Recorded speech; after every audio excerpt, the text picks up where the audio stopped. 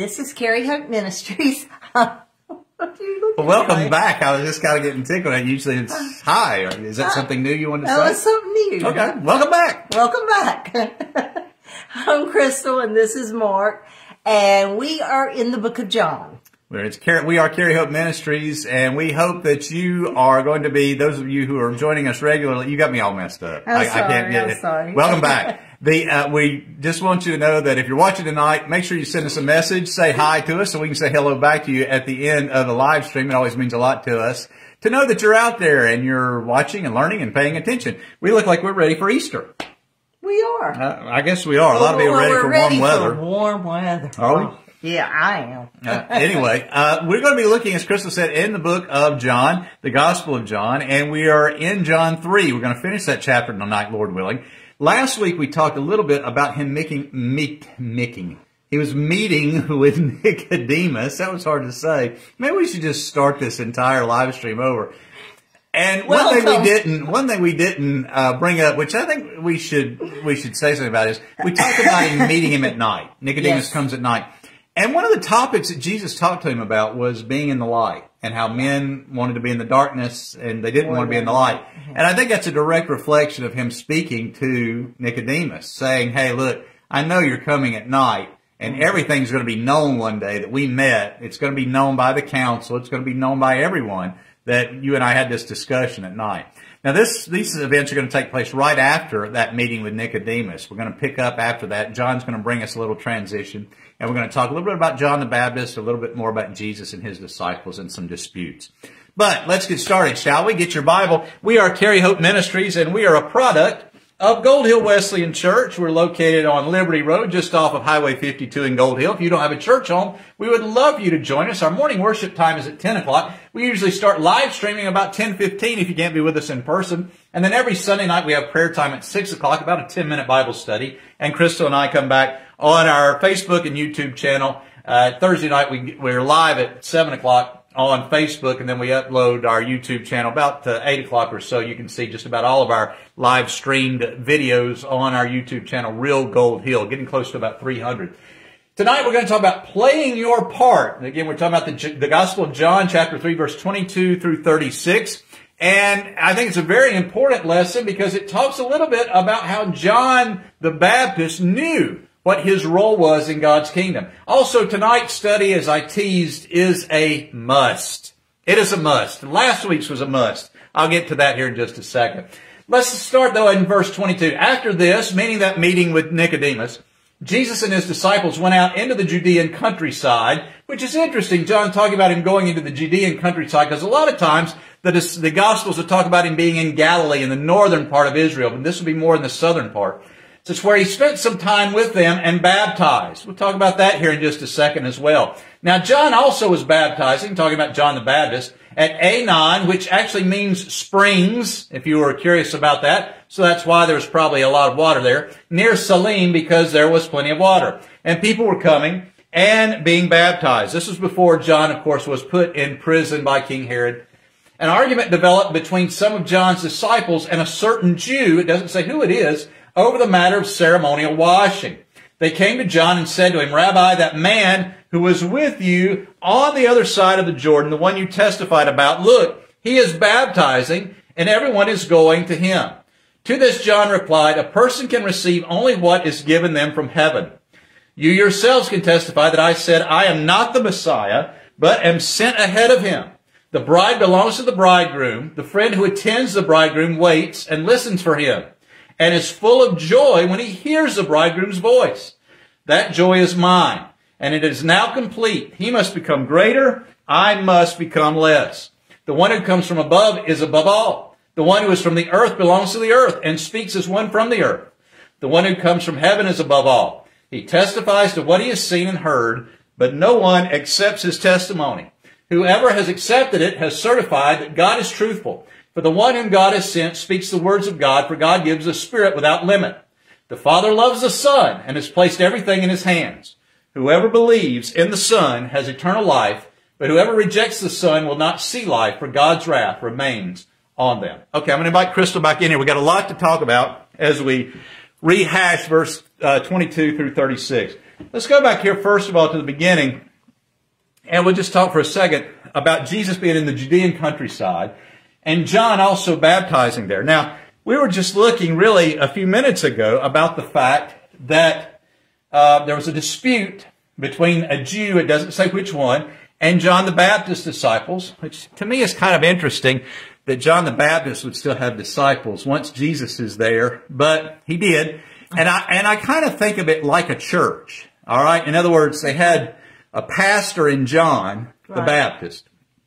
Then they had Jesus as sort of this evangelist, if you want to think of it that way. So you think about John has his own church, his own disciples, but they're not studying John, they're obviously studying the Old Testament and how Jesus is fulfilling them.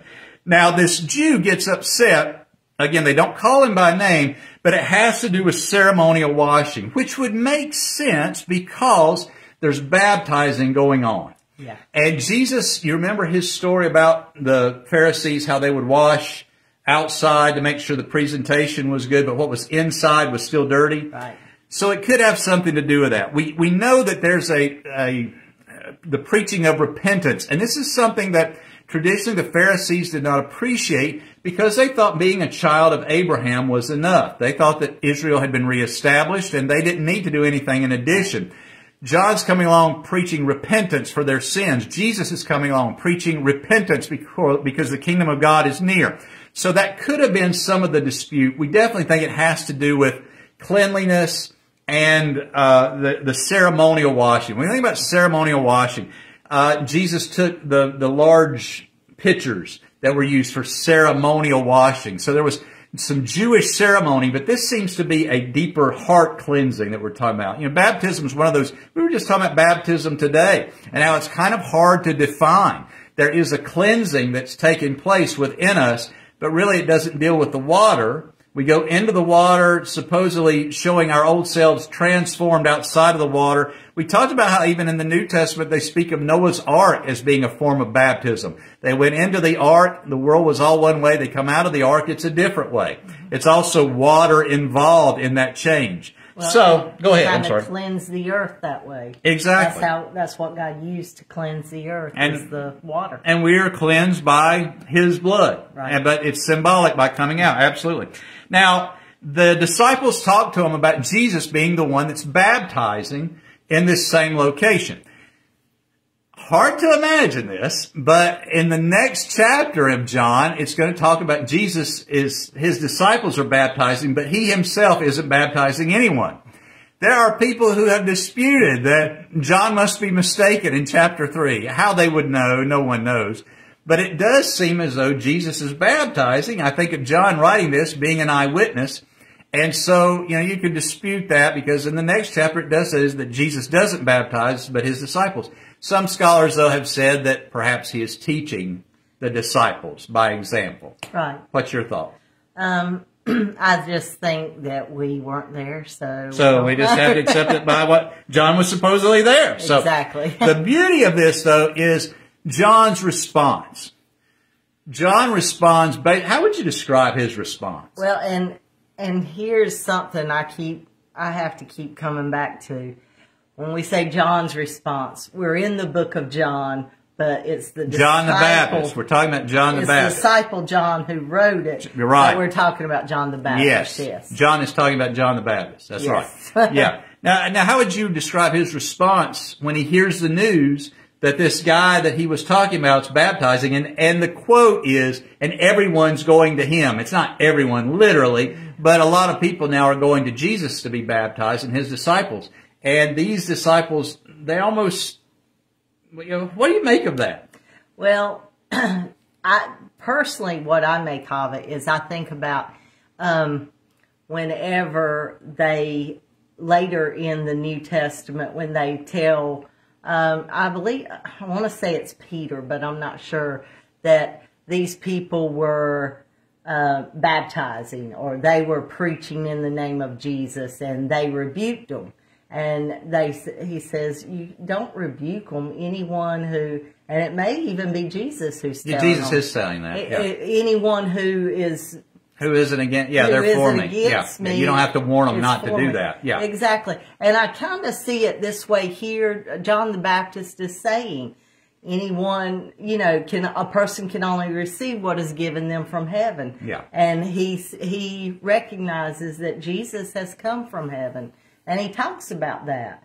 I think it's interesting too how John relates Jesus to being the bridegroom, and the people going to him are the bride, and how he sees himself as just the one who attends the bridegroom. Yeah. And because later Jesus refers to himself as the bridegroom and the church as being the bride. There's even Old Testament passages that touch upon the bride of the Messiah, the bride of God, and the church being that. Yeah. So we are the bride of Christ, and so you're exactly right. One thing I want to touch on also is John recognizing who he is in Christ, who he is in God.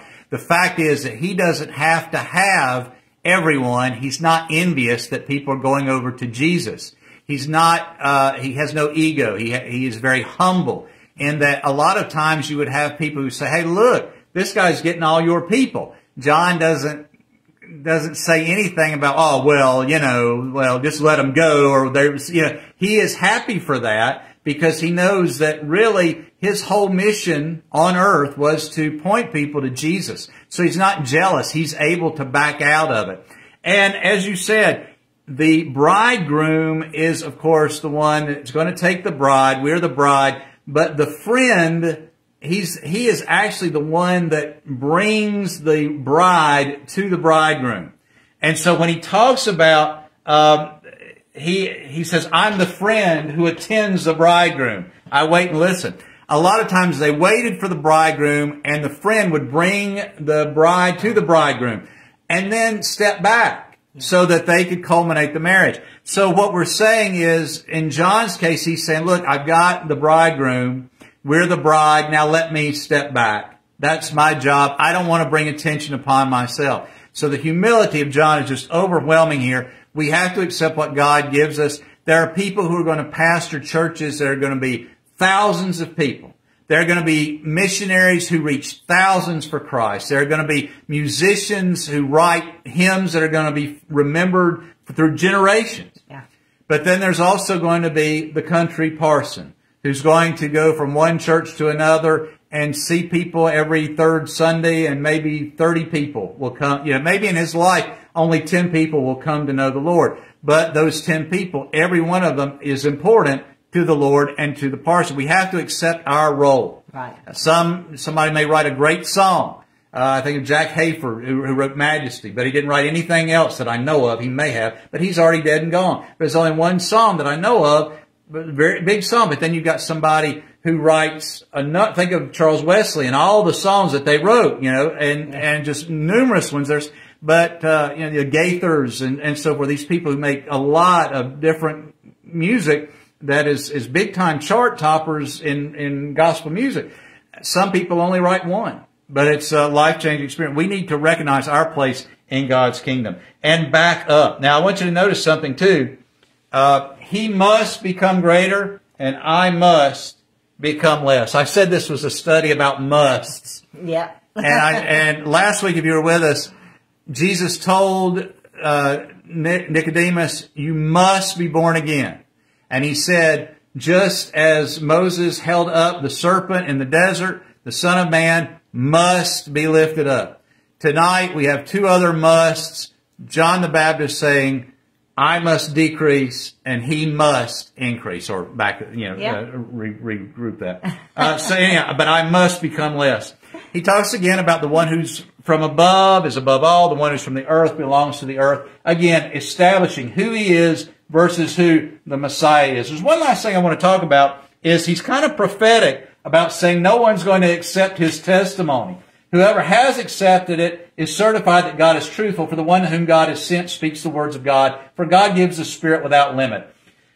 Jesus gives the Spirit to those who ask for it. And the Spirit is more than enough to cleanse us, to heal us spiritually, and to be able to develop in us a Christ-likeness.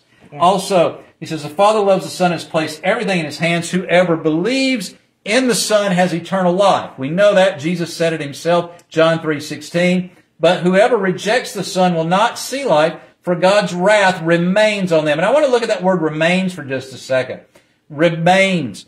It's not like God's wrath is poured out like you would think of with Noah, or like you would think of with the children of Israel. You know, I mean, it wasn't poured out on Noah, but on the earth it was. The children of Israel, whenever God would pour out his wrath, sometimes people would just die in his presence. Mm-hmm. But in this situation, God's wrath remains for those who reject the Son. In other words, you've never gotten to an intimate location where God could find, or where you could find salvation through Christ into God's kingdom. His wrath, his judgment remains on you. So I think that's some very deep talking.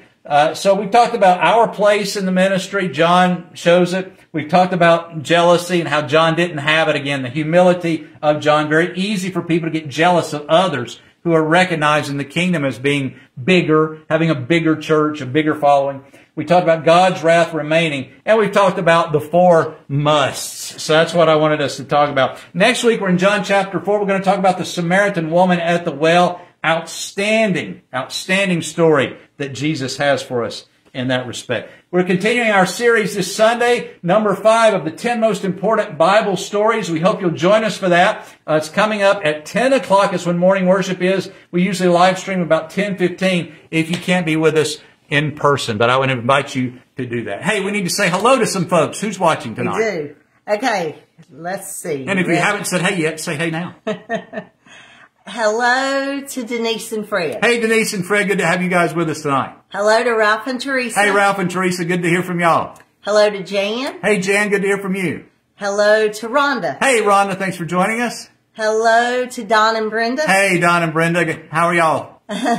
Hello to, let's see. All right, let me see. Did you lose your place? Yes, no, I didn't. Okay. I didn't. All right. Okay, hello. Everybody's hanging on your every word. All right, did I say Helen? No, we need to say hello Helen. to Helen. Hello, Helen. Good to have you with us. Hello to Charles and Betty. Hey, Charles and Betty. Hello to Tony. Hey, Tony. Glad to have you with us also tonight. Hello to Bonnie and Jamie. Hey, Bonnie and Jamie. Good to hear from you. Hello to Ann. Hi, Ann. Boy, what a great crowd we've got tonight. Hello to Donnie. Hey, Donnie. Thanks for joining us. And hello to Candy. Hey, Candy. Boy, what a great crowd. So glad to have you guys with us tonight. Thanks for joining us. And we're going to close with a prayer and ask God to have his way with us, trying to help us to be the people that God wants us to be, to not envy others, but to certainly play the part that heaven's laid out for us. Right. Okay. So let's have a prayer together, shall we? Father, we thank you so much for those who've joined us tonight, and help us, Lord, to recognize our place in the kingdom. Help us to be like John in the way that we practice humility and understand that our role may not be the role somebody else has. Somebody else may get more recognition, have a bigger church, have a greater following, whatever the case may be more successful as a Sunday school teacher or a member of the board. It could be anything, Father. They may just have a natural gift. But Father, you have a place for us to play. Help us to find it, help us to realize it, and help us to be faithful in it. Forgive us where we fail to. In Jesus' name we pray. Amen. Hey, God bless you. I hope you have a wonderful rest of your week. I want to thank you again for joining us tonight. Anybody else to say hello to tonight? I hope that you have a great rest of your week. Hope to see you in church on Sunday. God bless everyone. Good night.